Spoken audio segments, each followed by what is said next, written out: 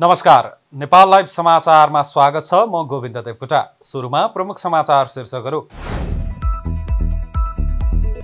लामो समयदेखि अवरुद्ध प्रतिनिधि सभाको बैठक आइतबार चल्यो। गृहमन्त्री रवि लामिछानेले दिए जवाफ। मिडिया कभरेजकै आधारमा समिति बनाउन नसकिने तर्क।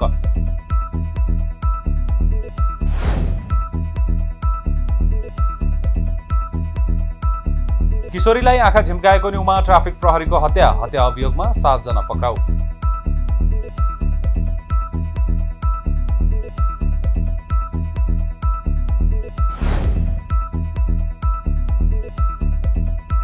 जसपा छाडेका सांसदलाई प्रधानमन्त्रीका लागि विश्वासको मत दिनबाट रोक्न उपेन्द्र पुगे सर्वोच्च। 7 जना सांसदलाई संसदीय गतिविधिमा रोक लगाउन माग।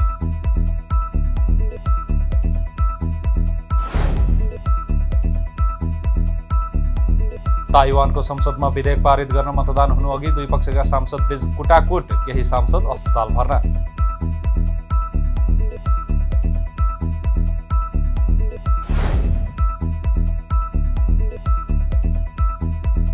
र भक्तपुर जिल्ला क्रिकेट संघको आयोजनामा एनसीसीएस महिला तथा पुरुष टी20 क्रिकेट प्रतियोगिता हुँदै जेठ दोस्रो सातादेखि सुरु हुने।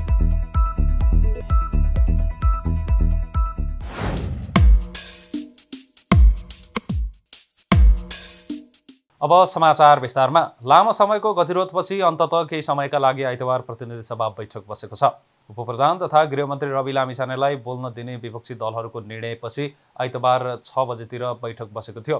बैठकको सुरुवातमै सभामुख देवराज घिमिरेले गृहमन्त्री लामिछानेलाई बोल्न समय दिएका थिए। गृहमन्त्रीले बोलिसकेपछि काङ्ग्रेसका सांसदहरू उठेका थिए, तर सभामुखले अरू सबै कार्यसूचीहरू खारेज गरिएको जानकारी दिँदै आजको बैठक स्थगित भएको घोषणा गरे। अर्को बैठक जेठ 7 गते बस्नेछ। उपप्रधान तथा गृहमन्त्रीका साथै राष्ट्रिय स्वतन्त्र पार्टीका सभापति रवि लामिछानेले नेपाली काङ्ग्रेसका सभापति शेरबहादुर देउवाले प्रधानमन्त्रीको अफर गरेको सार्वजनिक गरेका छन्। आइतबार संसदबाट सहकारी प्रकरणबारे स्पष्टीकरण दिँदै उनले यस्तो बताएका हुन्। उनले भने सहकारी प्रकरणमा मुछिएको मान्छे गृहमन्त्री नैतिक रूपमा हुन नमिल्ने भए प्रधानमन्त्री कसरी मिल्छ? 1.5 वर्ष प्रधानमन्त्री स्वीकार्ने अफरको डेट बाँकी छ कि सकियो? उनले काङ्ग्रेस सभापति देउवाले त्यसबारे त्यही रोस्टरमा उभिएर बोल्न सक्ने चुनौती पनि दिए। उनले भने उहाँले मान्ने घटालाको थानमा म पनि पुग्ने अवसर पाएको छु, उहाँले बोलिदिए हुन्छ। उनले राति प्रधानमन्त्रीको अफर आएको र नस्वीकारेको भोलिपल्ट संसदीय छानबिनको माग गरिरहेको आरोप लगाएका छन्।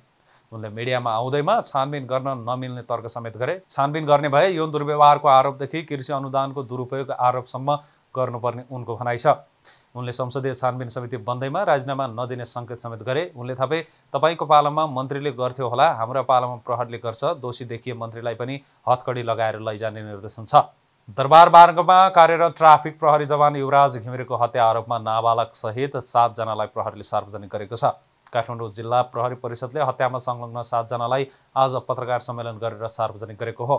प्रहरीले 4 जनालाई तारकेश्वर जंगलमा सुतिरहेको अवस्थामा फेला पारेको थियो। उनीहरूलाई नियन्त्रणमा लिन प्रहरीले 1 राउन्ड हवाई फायर समेत गरेको जनाएको छ। पक्राउ पर्नेमा भक्तपुर चाँगुनारायण नगरपालिका, हाल मनमैजु जरखो आसपास निर्माणाधीन घरहरूमा आश्रय लिई बस्ने 21 वर्षीय आइते भनिने सचिन परियार, चाँगुनारायणकै 18 वर्षीय अञ्जली श्रेष्ठ, स्याङ्जा आँधीखोला गाउँपालिका घर भई मनमैजु जरखो आसपासमा निर्माणाधीन घरहरूमा आश्रय लिई बस्ने 21 वर्षीय विपना भनिने वसुन्धरा कार्की, 56 वर्षीय नुरमाया कार्की, नुवाकोटका 21 वर्षीय बुद्ध लामा, सिन्धुपाल्चोकका 30 वर्षीय दोर्जे भनिने अमित तामाङ र 13 वर्षीय नाबालक छन्। मनमैजु जरखु आसपासमा निर्माणाधीन घरमा आश्रय लिँदै आएका उनीहरू सबै लागु औषध सेवनकर्ता भएको प्रहरीको भनाइ छ। प्रहरीले यसअघि चोरी लुटपाटदेखि ज्यामी काम गर्नेलाई पनि सोधपुछ गरेको थियो। खोटाङको दिक्तेल रूपाकोट मजुवा गढी नगरपालिका 1 का 32 वर्षीय युवराजको शव शङ्कास्पद अवस्थामा शुक्रबार मनमैजु स्थित निर्माणाधीन घरमा भेटिएको थियो।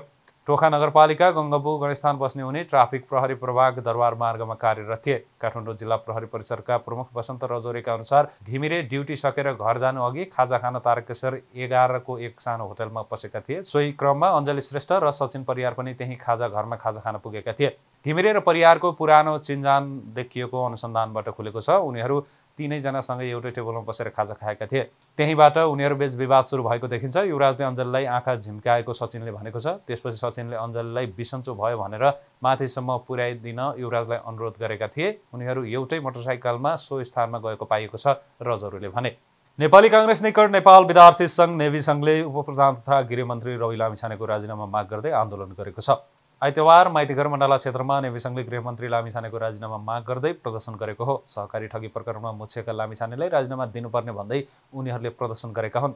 सत्ता साझेदार नेकपा एकीकृत समाजवादीका अध्यक्ष एवं पूर्व प्रधानमन्त्री माधव कुमार नेपालले आफ्नो पार्टीले प्रधानमन्त्री पुष्पकमल दाहाललाई विश्वासको मत दिने कुरामा शङ्का नगर्न बताएका छन्।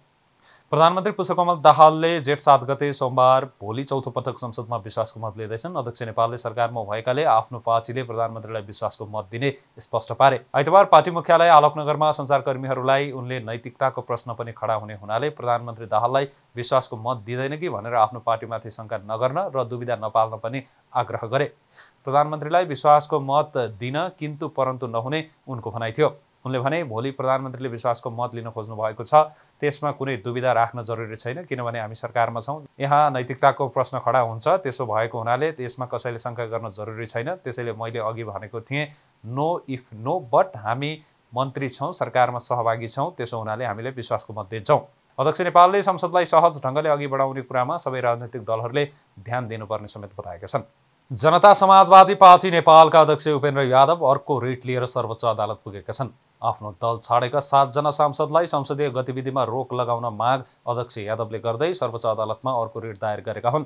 उनले आइतबार दायर गरेको रिटमा जसपा नेपाल छाडेका अशोक राईसहित 7 सांसदलाई प्रधानमन्त्री पुष्पकमल दाहाल प्रचण्डले विश्वासको मत लिँदा मतदानमा रोक लगाउन र अरू संसदीय गतिविधिमा रोक लगाउन माग गरेका छन्। आफ्नो दल छाडेका सांसदले प्रतिनिधि सभा सदस्यको पद गुमाइसकेको दावी गर्दै यादवले उनीहरूको मतबाट प्रधानमन्त्रीले विश्वासको मत पाए पनि बदर हुने जिकिर गरेका छन्। सर्वोच्च अदालतका सूचना अधिकारी गोविन्द प्रसाद घिमिरेका अनुसार यो रिटमा सोमबारका लागि पेशी तोकिएको छ। यसअघि यादवले आफ्नो दल छाडेर गएका सांसद र नेताहरूले दर्ता गरेको नयाँ दल जनता समाजवादी पार्टी दर्ता नगर्न आदेश माग गर्दै सर्वोच्चमा रिट हालेका थिए। सो रिटमा सुनवाई गर्दै सर्वोच्चले पार्टी दर्ता प्रक्रिया यथास्थितिमा राख्न निर्वाचन आयोगलाई आदेश दिएको थियो। जसपा नेपालले समर्थन फिर्ता लिएपछि प्रधानमन्त्री पुष्पकमल दाहाल प्रचण्डले सोमबार प्रतिनिधि सभामा विश्वासको मत लिँदैछन्। नेपाल लाइभ समाचारमा अब अन्तर्राष्ट्रिय समाचार।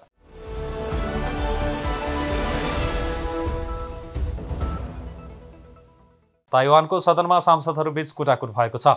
शुक्रबार संसदका कार्यविधिहरूमा सुधार गर्ने विधेयकलाई छलफल गराउने गरी भोटिङबाट पास गराउने कार्यसूची थियो। 113 सदस्यीय संसदमा विधेयक पास गर्न मतदान सुरु हुनुअघि डेमोक्रेटिक प्रोग्रेसिभ पार्टी DPP र विपक्षी दल कुओमिन्ताङ पार्टी र ताइवान पिपुल्स पार्टी TPP का सांसदहरूबीच झडप भएको हो। विधेयक पास हुन नदिनका लागि DPP का सांसदहरूले सभामुखको पोडियम घेरेका थिए। त्यसपछि विपक्षी दलहरूका सांसदहरूले उनीहरूलाई धकेलेर त्यहाँबाट हटाउने प्रयास गरेका थिए। ताइवानी मिडियाहरूका अनुसार DPP का सांसद कुओ वेनले विधेयकको फाइल नै बोकेर भाग्न खोजेपछि सांसदहरूबीच विवाद भएको थियो। त्यसक्रममा दुई दलका सांसदहरूबीच भनाभन हुँदै हानाहान भएको थियो। उनीहरूबीच मुक्का हानाहानदेखि एकले अर्कालाई समात्दै पछार्दै गरेको दृश्यहरू पनि सार्वजनिक भएका छन्।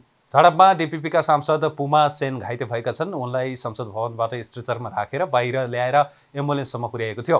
सेनको नेसनल ताइवान युनिभर्सिटी अस्पतालमा उपचार भइरहेको ताइवानी सञ्चार माध्यमहरूले उल्लेख गरेका छन्। DPP का अर्का सांसद चुआन चुई सियोङ लगायत केही सांसदहरू पनि अस्पताल भर्ना भएका छन्। ताइवानका राष्ट्रपति लाई चिङ तेले पदभार गर्नुअघि संसदमा मुठभेड भएको हो। लाई चिङ ते गत पुसमा ताइवानको राष्ट्रपति निर्वाचित भएका थिए। उनले सोमबार पदभार ग्रहण गर्दैछन्। नेपाल लाइभ समाचारमा अब खेल समाचार।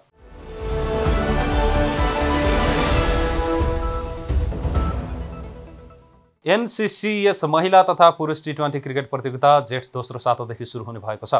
भक्तपुर जिल्ला क्रिकेट सङ्घको आयोजनामा हुने प्रतियोगिता 12 गतेदेखि 19 गतेसम्म हुन लागेको हो। प्रतियोगितामा पुरुषतर्फ 6 र महिलातर्फ 3 टोली सहभागी हुने आयोजकले जनाएको छ। पुरुषतर्फ सहभागी Bhaktapur cricket centre, Bhaktapur cricket excellent centre, बल park sports event AIDS academy, great Himalayan cricket academy Lalitpur, cricket excellent centre Kathmandu र ओसिस क्रिकेट एकाडेमी काठमाडौँ सहभागी हुनेछ। यी टोलीलाई 2 समूहमा विभाजन गरिएको आयोजकले जनाएको छ। यस्तै महिलातर्फ काठमाडौँ, ललितपुर र भक्तपुरले सहभागिता जनाउनेछन्। डबल राउन्ड रोबिनमा हुने प्रतियोगिताको सम्पूर्ण खेल मूलपानी क्रिकेट मैदानमा हुनेछ। विजेता टोलीले 25-25 हजार रुपैयाँ प्राप्त गर्नेछन्। उपविजेता टोलीले 15-15 हजार रुपैयाँ प्राप्त गर्नेछन्। समाचारको अन्त्यमा प्रमुख समाचार शीर्षकहरू फेरि एकपटक। लामो समयदेखि अवरुद्ध प्रतिनिधि सभाको बैठक आइतबार चल्यो। गृहमन्त्री रवि लामिछानेले दिए जवाफ। मिडिया कभरेजकै आधारमा समिति बनाउन नसकिने तर्क।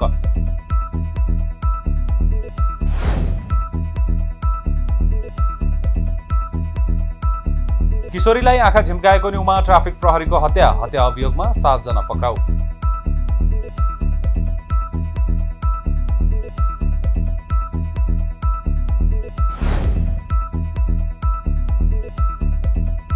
जसपा छाडेका सांसदलाई प्रधानमन्त्रीका लागि विश्वासको मत दिनबाट रोक्न उपेन्द्र पुगे सर्वोच्च, 7 जना सांसदलाई संसदीय गतिविधिमा रोक लगाउन माग।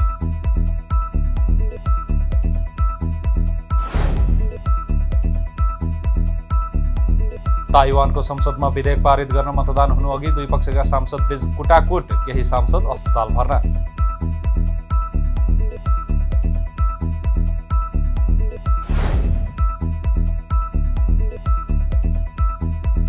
र भक्तपुर जिल्ला क्रिकेट संघको आयोजनामा एनसीसीएस महिला तथा पुरुष टी20 क्रिकेट प्रतियोगिता हुँदै जेठ दोस्रो सातादेखि सुरु हुने। नेपाल लाइभ समाचार आजलाई यति नै। हाम्रा अन्य कार्यक्रमहरू Nepal लाइभको Facebook page, YouTube channel, Twitter र हाम्रो वेबसाइट nepallive.com मा पढ्न र हेर्न सक्नुहुनेछ। नमस्कार।